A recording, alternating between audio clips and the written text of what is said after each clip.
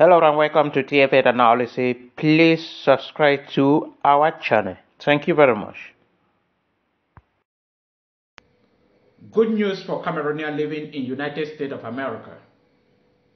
Joe Biden administration has decided to grant temporary protection to all Cameroonians living in United States of America as asylum seekers.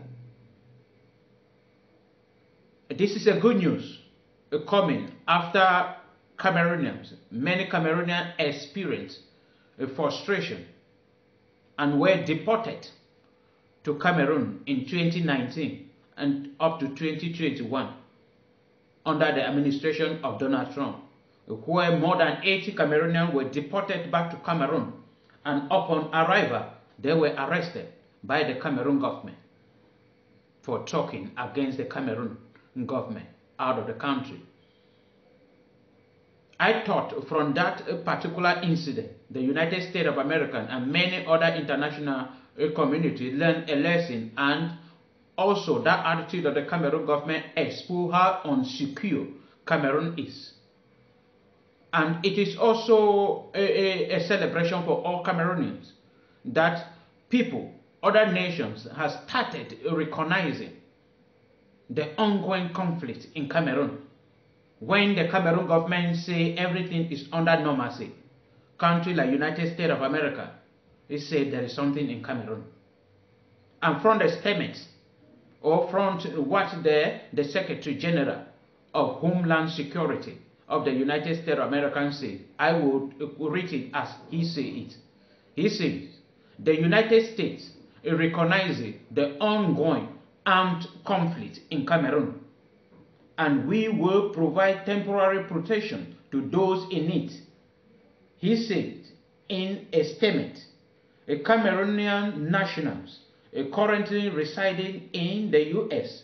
who cannot safely return due to the extreme violence perpetrated by government forces, armed separatists, and a rise in attack led by Boko Haram will be able to remain and work in the United States until conditions in their home country improve. It is a good news indeed, because they understood that the condition, the living condition, the armed conflict in the far north region and in the north and the southwest region of Cameroon have forced many people to leave the country, have killed many people. They also recognize that Cameroon is one of the unsafe places on earth. They also say from this statement, it shows that they don't believe in what the Cameroon government is saying and putting on social media or on TV channel, that everything is under normalcy. And I pray that many countries, especially that Nigeria that is hosting many southern Cameroonians as refugees, should recognize this and treat these people well. It is a good news that came on Friday, 15 April 2022. He also said that they will be allowed to remain in the country for 18 months and can apply for work permit, meaning they will not just be there as asylum seeker benefiting from the government or from the little the government will give. They will be treated like human beings, able to work, because that is the most difficult thing in developed country, to have a work permit. And he said this is only for Cameroonians living in the United States as of April 14, 2022. This temporary protected status will benefit. There are people that this will benefit. He said undocumented immigrants and those with visa that are set to expire.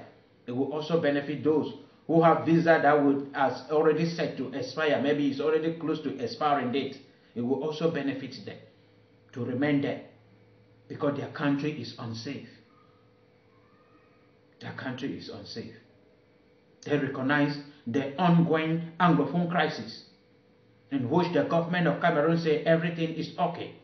They recognize the Boko Haram atrocity in the far north region, where thousands of people have been killed, where children are unable to go to school,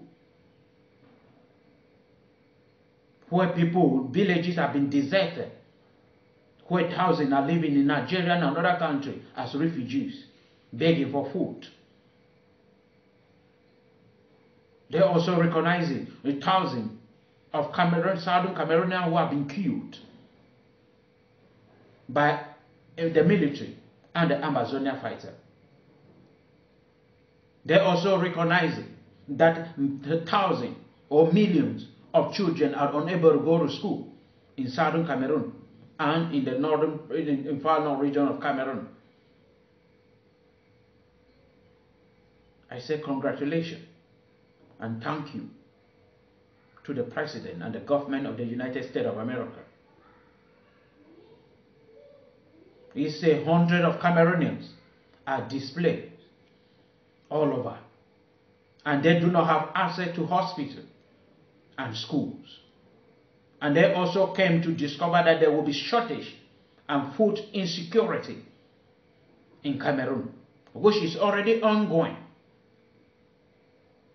We heard about what is happening in Cameroon, where the prices of all common goods of necessity are increasing, up to the point where the minister is asking them to cut down their expenses. When we talk about this one, how about the IDP who are begging for a place to stay, who are begging for food on the street, who do not have any means to survive? And the government of Cameroon, the only thing he gave them, mattresses. And then I ask, where are they going to sleep with those things? On the street? In some country, you see how they handle their IDPs. They give them houses, give them allowance every month. But the Cameroon government, many IDP have been arrested, tortured, and some of them are in prison. Many of them have become prostitutes. The government says everything is under control. I pray that if God can do something, that all these IDP be carried to the United States of America for them to live a better life, to be treated like human beings, not living in Cameroon, in their homeland, and be treated this way. There is food insecurity in Cameroon, serious food insecurity. And how about these people that don't have where to stay? That the condition make it unsafe for Cameroonians to return home. It make it unsafe. Because when they try this, when Cameroonians gave them false information in 2019, 2020 and 2021, many Cameroonians were repatriated, deported, and then end up in prison. Cameroon is unsafe for anybody, especially Southern Cameroonians, to live in. It's unsafe because everybody in the eyes of the government is an Amazonia fighter. And everybody who lives in French-speaking Cameroon doing well is accused by the Amazonia fighter as black leg. And there is no way we can escape to. He says, from the statement, is showing that approximately 11,700 Cameroonians in the United States of America will be able to apply for the temporary protection in the United States of America. Just imagine how many Cameroonians are living there. We pray for God to take control. We pray for God to touch the heart of other nations, to have pity on these poor people who have been forced out of their home by their government and by the Amazonia fighter and by Boko Haram.